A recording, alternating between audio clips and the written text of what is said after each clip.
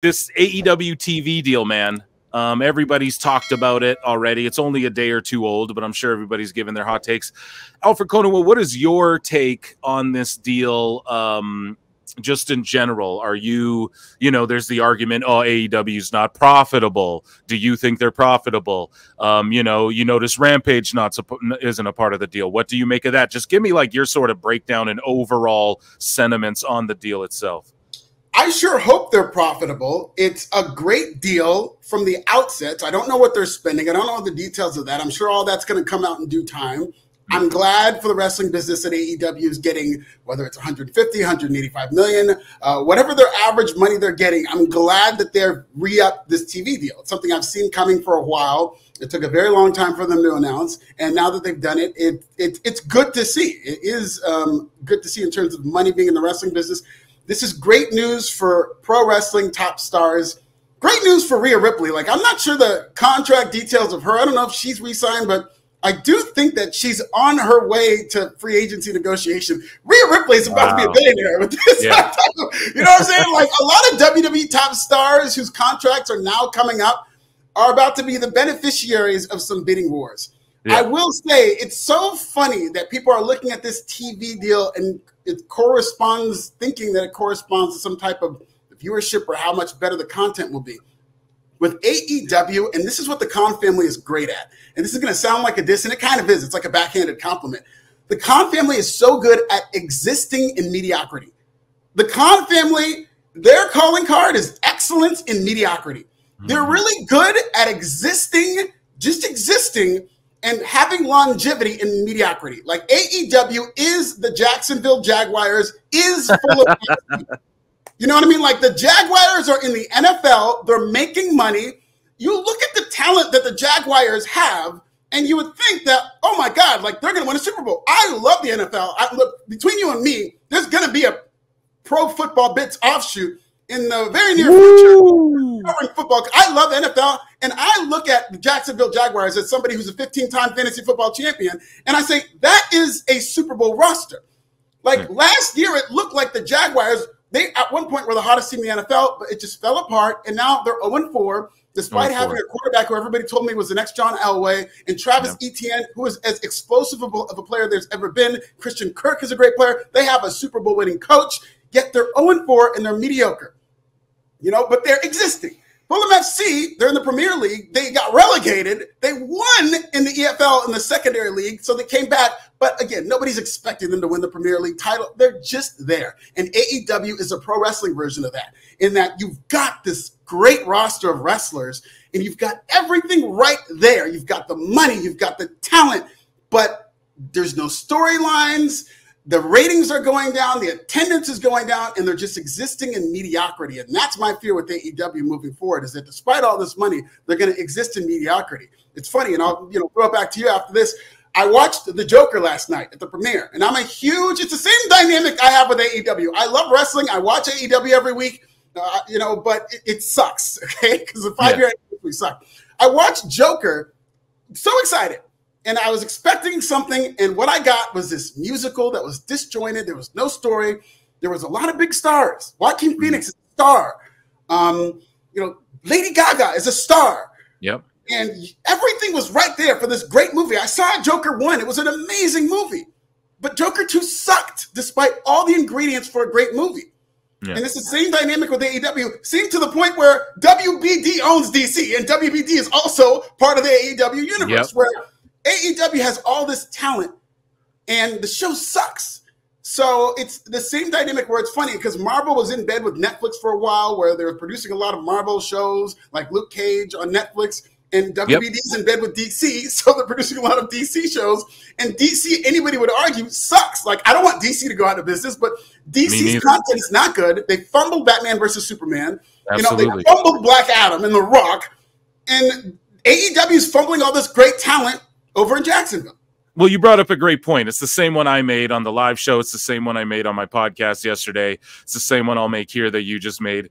Just because there's a TV deal doesn't mean the creative's going to get all of a sudden better. And that's the proof is in the pudding. The numbers come out. You like to put out the fast nationals. People get mad at you about that. So the ratings for Dynamite came out, and they were 6. What were they, my friend? I know you know better than me. 680,000. They were not good. 680. They went down. Yes, Not NXT good. was 895, which is amazing. But especially against the debate. Yeah, what do you? 36 million people. I mean, you're right, is what I'm getting at here, okay? Like, you are absolutely right. Just because they get this deal, it doesn't mean that all of a sudden the creative is going to get better, or all of you people are going to, like, all the sickos in the IWC are going to turn out and just start watching the show all of a sudden. Where have you been? You know, I said it from the beginning. You know, if 1 million people were going to watch Ring of Honor, they would have watched Ring of Honor, you know? So we're at that point with AEW where it's like, if 1 million of you were going to watch it, or 2 million, it would have happened now. It's not, so especially in 2024. So luckily they're going to streaming, because it takes, well, let me ask you that. So part of this deal is they're going to streaming. Do you think that removes the element of like, oh, we're debating key demos and what the ratings are for these shows? Like, do you think that will remove that whole talking point or discussion area of discussion, if you will? I don't think it will, because wrestling fans are creatures of habit, and ratings day is what it is. So there's always as long as there's an 18 to 49 number, it will be debated. It will be twisted and turned to fit people's narratives. And hopefully Nielsen is able to evolve the way that they review the ratings so that streaming is included. You know, Netflix is going to host WWE, so they're probably going to have to from that regard. I'm sure I'll be hearing from the insiders in WWE about what those numbers are. Yeah. And the same thing with AEW on Max. And it's funny we talk about streaming. One thing that really does concern me about AEW's deal is they're doing business with the CNN Plus guy. That's what you have to realize. David Zaslav is one of the most hated men in and out of media. He's the guy who ran off the NBA from WBD after over 3 decades. All I've known my entire life is the NBA on TNT, and it's gone now. Yeah. David Zaslav launched what is unequivocally the biggest failure of a streaming company in the history of streaming. From longevity, it's CNN Plus, you know, from the money they lost. And so the fact that the CNN Plus guy thinks it's a good business decision to invest all that money in AEW, to me, it kind of scares me, because AEW, what they need is they need more of an investment in whether it's writing, whether it's creative, whether it's Tony Khan stepping down, bringing in the right people to book the product. But the CNN Plus guy is the one who's investing his money in this, and that does not bode well. With AEW, the changes they make that would make me think that, yes, this is a game changer, which has been a bastardized term. If they brought in Paul Heyman, if they brought in a Nick Khan, if they brought in somebody who behind the scenes can turn AEW around and help draw, if they brought in somebody who's a live event czar who knew how to promote AEW to a live audience, to do cool things to get people out to the shows. But to bring in, I love Bobby Lashley. You know, I don't have to say this. I've got the blackest YouTube channel. I'm the king of black wrestling media. I love Bobby Lashley. But bringing in the Hurt Business, I don't think is going to turn around AEW, because it's just going to be something else that's fumbled. If you fumble Jade Cargill, I don't have faith you're going to be able to book this black stable and be able to know what makes them work. I agree fully with that as well. So you had talked about, you know, bringing people in, and, you know, the CNN guy, etc. Well, it was revealed through this deal that WBD in fact does own a stake. They own something, some chunk of AEW. I had predicted that for a long ass time. That's the only reason they were allowing AEW to play around and wait for them this long to announce a deal, in my opinion. I'm like, they own a bit of it, and they're just taking a bit off the top from everything, you know? That's at least my opinion. I don't know, but it's been revealed, I guess, they own a chunk. What do you make of that? Did you always think that, or is that news to you? Or, yeah, how do you feel about that? No, it's not news to me. I'd always heard the same thing, and to this day, I don't know how much of that chunk WBD owns.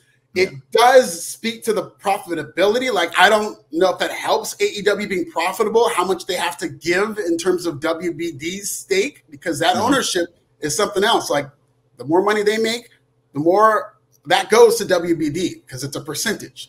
Yeah. And from a standpoint, it's like, I think it's a good thing. I don't know how much WBD owns. Depending on how much they own, I think it's a good thing that this network has a vested interest in AEW, because WBD owning AEW doesn't make it as expendable. It means that they do have incentive for AEW to get better. At the same time, it is another cost in addition to the payments they're going to have to make to the talent and the production costs, which are vast for weekly live television, the extra 2 hours they're going to have. But that is another cost that you're going to have to kind of look at. I know it's equity, but it's another cost that Tony Khan and AEW are going to have to shell out. So it's not easy to just say, oh, yeah, they're profitable. How profitable are they? What does this stake mean? It's good from a standpoint of WBD having a vested interest, but it'll be interesting to see how much of that vested interest it is. Give us, okay, so you have WWE sources, right? Who give you, okay, and you do or did the same with AEW. Like, I know you've explained it on the show before, but can you give a TLDR sort of, where it broke down or what the relationship is like, and did you have sources in AEW? Yeah, everybody talks to Big Alfred. I know, I know a lot of people that work to this wrestling media and they think that these wrestlers take sides and stuff like that. My DMs are wide open and I hear from everybody. That's all I'm going to say in terms of who I hear for, but I hear things. People talk to me, and it's so funny that people call me a journalist. Like, thanks. I appreciate that. I guess the wrestling media is so weak that they had to come for me. And I write for Forbes, yes, but Forbes came looking for me, and I'm a columnist, and I get paid for my opinion. And yes, there's things that I report because people come to me with information, and if I decide that I want to make that part of my narrative, okay. But people reach out to me and tell me things, and the majority of what I hear from people are not things I'm going to run with, because I'm in a carny business where people are reporting things to help their narrative, and sometimes it's work, sometimes it's not. You see, poor Dave Meltzer gets worked every other day trying to report things. So, like, there's no such thing as a journalist in wrestling. They're all just fans who get information, and maybe it's right, maybe it's wrong. Like, I happen to work for a very prestigious organization at Forbes, and I went out of my way to build my own organization in Pro Wrestling Bits. And as a result, because of the audience I've built, I get information from people. It's funny. When you want to talk about the relationship I have with AEW, I'll tell you where it broke down. In that, Fleischman Herald, shout out to Fleischman Herald. That's AEW's PR company. I don't know if they still are. People forget that early on in AEW, like, we were very friendly. And to this day, I support AEW. Like, you can say that I want AEW to go out of business all you want, but my actions of me watching AEW every week and covering AEW, regardless of what I say about them, support the narrative that, yes, I do have a vested interest in AEW. But I would cover them all the time during the Wednesday Night Wars. I was writing articles about, wow, AEW destroys NXT again. In that petty commercial that AEW aired on TV, one of the articles was from Alfred Konuwa saying AEW trounces NXT. So when it was convenient for them, they loved me. When I was talking about AEW is winning the wrestling wars, look at this little wrestling company that could. They gave me Chris Jericho, I interviewed him. They gave me Tony Khan, I interviewed him. Kenny Omega, I interviewed him. Darby Allin, you name the star, I interviewed them. I put them on. I had access to the library. And then I wrote an article about how, wow, there's not a lot of black people on top, because that's just what I do. It's one of the narratives I have. It'll never change about me. I'm the king of black wrestling media. So when I see that, wow, it looks like AEW is very quiet at the main event. It looks like they're not really capturing a black voice. I don't necessarily, I'm begging for, you got to make so-and-so a black champion or whatnot, because that's not going to just make your company blacker. It just, can we get a spectrum of blackness? Can we get some black storytelling or whatever? I wrote one article like that, and it all became, Alfred hates AEW, this, that, and the third. So now they don't I don't interview AEW talent as much, which is good. I've never asked for an interview. I'm usually approached with interviews because between you and me, it just takes up a lot of my time. But if somebody wants to reach out and do an interview and they have something to promote and they want to talk to me, okay.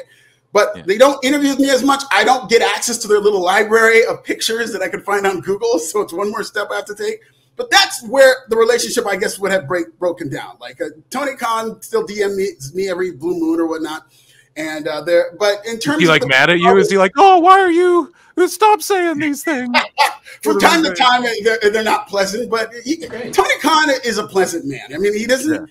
It's funny because I was watching that Vince McMahon documentary, and Tony Atlas, who was the star of that documentary, talked about how, like, if you're in the wrestling business and you're an authority figure and you're nice people will take advantage of you. And that's the Tony Khan story. That's basically, if there was a Tony Khan documentary, it would be not one episode. It would be one sentence from Tony Atlas, and that's a sentence.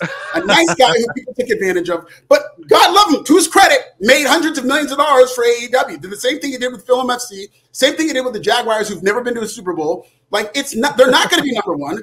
They're not going to be this great, like, all-time wrestling company, but they're going to make money, and they have a roster, and they have the talent, and hopefully they're able to turn around. Like you said, people get mad at you. They go, "Oh, this is nasty," by the way, on X. Alfred Konuwa, you're just a hater, all of that. And you put out the Fast Nationals, right? And so you were putting out the Fast Nationals when you were friendly with them. And am I correct on that? And you've been doing it since it hasn't been nice. And now you're all of a sudden anti them. But when you were posting the ratings when you were cool with them and it was looking favorably for them, no one was calling you out and trying to say you're shilling and all of that sort of stuff. Am I correct in that assessment? Yeah. And I really don't. I mean, I'm aware of it, and I'm aware of it enough to lean into it.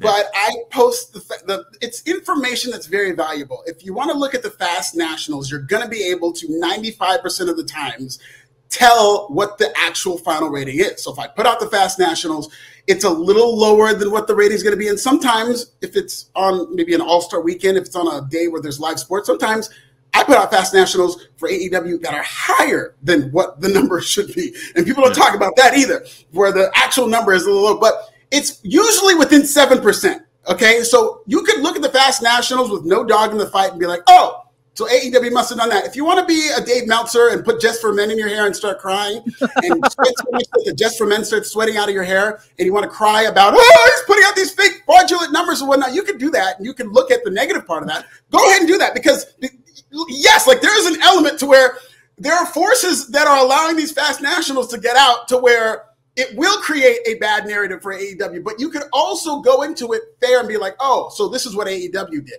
And to not put out Fast Nationals, to hide what AEW did in the ratings before the final numbers come out, that is just as unethical as putting them out. Like, you're protecting AEW so that there's not a bad narrative about them. That is the same thing as putting out Fast Nationals. So I really don't pay attention to what's ethical, what's not. If I get information that I think will tell me the story early, the people who follow me, it's like, they'll see the Fast Nationals, and then the real number will come out. It's like, yeah, we know that they did about that. We saw the Fast Nationals. It's like, we know. And so you're going to be more informed.